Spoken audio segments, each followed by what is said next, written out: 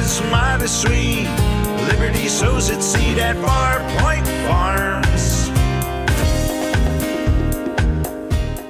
Hey guys, it's Eric here at Farpoint Farms, and check this monstrous beauty out. This is the biggest power pack I've ever reviewed here on the channel. I'm in the new studio. We're not scheduled to have I'm not scheduled to have the time to hook up the power for some time to come.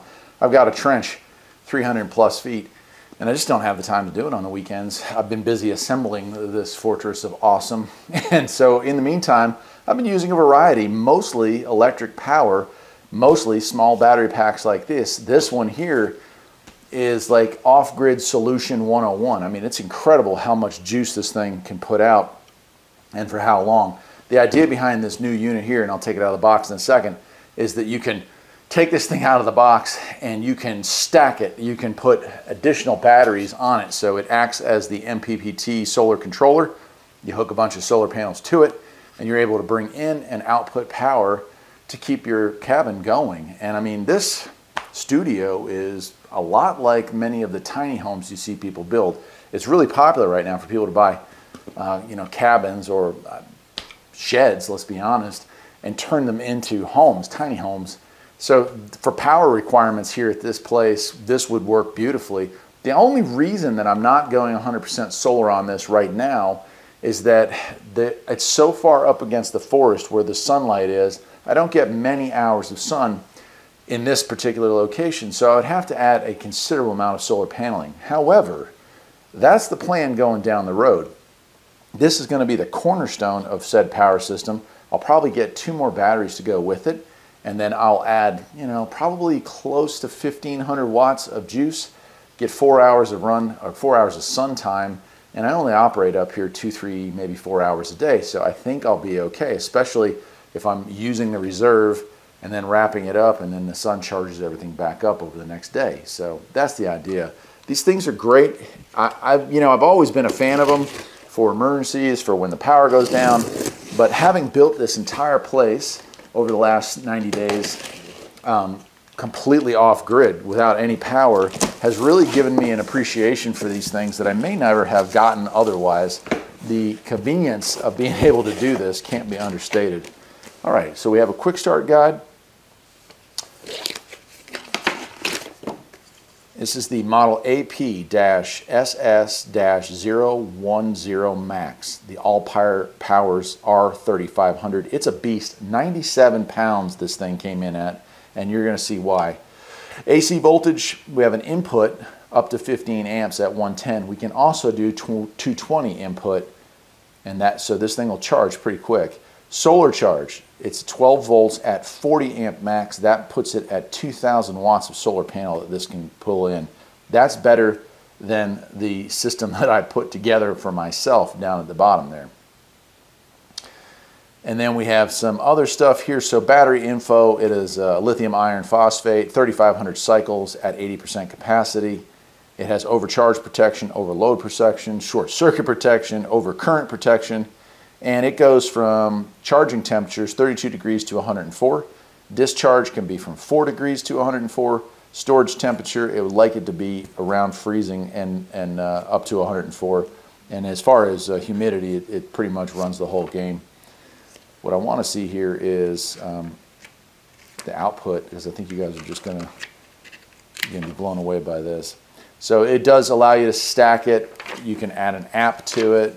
Oh my gosh, there's a lot going on here. So it looks like about 16 pages all in English. I won't get into all that right now. I know you want to see what it looks like and of course what it can power.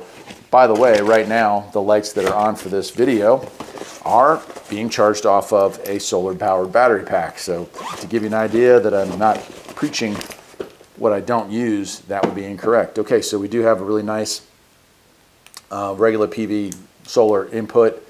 Nice cord there, and then we do have our house current input. We have those two in the baggie here. This big beast, I'm probably going to cut the box from around it because it's just that heavy. But let's see what we got here. Oh my, I got to be a little, oh yeah, I'm cutting that out of there. That is huge. It is the size of a cooler, I would say. All right, let's take a look at this thing. We have 1, 2, 3, 4 regular 15, or it says 20 amp grounded breakers there. And then in the center here, for very RV-like use, a 30 amp breaker here in the center. So you could hook that to an RV and run your entire RV off of this thing easily. Up on top, DC output. So we have the ability to run pretty high amperage stuff off of that. We have a cigarette lighter outlet here.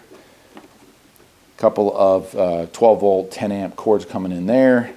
And then over here we have our USB charging places, and we have several of those for USB-Cs. We have 2 of those, so a lot. And then on top here, charging screen. Okay. You can see on the sides, big carrying handle here, and another one on the other side. But on the back here, let's take a look at this. We have a button here, we open it up, and here's where we have our charging. So right here, 220 to 240 volts max would be, you could have 110 or 220 coming in. So I'm going to be charging off of a 110 outlet. We'll charge that up. It does have a resettable breaker. 12 volt, 150 volt, 40 amp max. So here is our ability to hook our solar. That's our solar input. And then these are where we stack batteries, right? I'll show you a picture of what one of these batteries looks like. But yeah, we have the ability to add battery packs in line here and give this thing pretty much unlimited. You'll notice something. This doesn't have a carrying handle because this isn't something that you're really going to be carrying around. This is a permanent solution. This is something you're going to install in a cabin, in an RV, camper, and you're going to hook it up. And if you want to stack a battery or 2, or I think you can go up to like 18 of these monsters. I think it's 100 kilowatts max. I mean, it's an insane amount of energy you can store with one of these. And you're going to hook that up, and it's pretty permanent.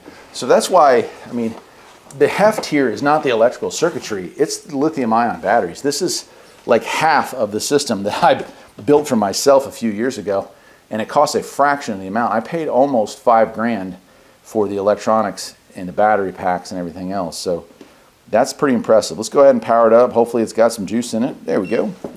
And 46% charge. We have Bluetooth and wireless capabilities here because it is app controlled. You can check the status of your charge as the day goes on. And so what I'm going to do here is I'm going to put this over in the corner off screen after this video is done. And I've got some solar that I have laying out. And so during the day while I'm gone, this thing will charge up. And then when I'm here and I need it, it's ready for me to go. Hopefully it takes, I've only got 400 watt panels that I'm going to be putting up here right now. So it's not going to take a huge charge really quickly, but it still should charge. So that's pretty awesome. All right, so 46% charge, 0 watts in, 0 watts out, 15 days of runtime remaining. So hopefully that gives you an idea of what I'm talking about. When we can measure the amount of battery capacity in days instead of hours or minutes, we're looking at a pretty serious piece of equipment. And then of course to power up the individual stuff, press and hold, and it comes to life, and then you can see that come on. Then we can also turn on this, which is our smaller inputs here, or 12 volt here. So there we go.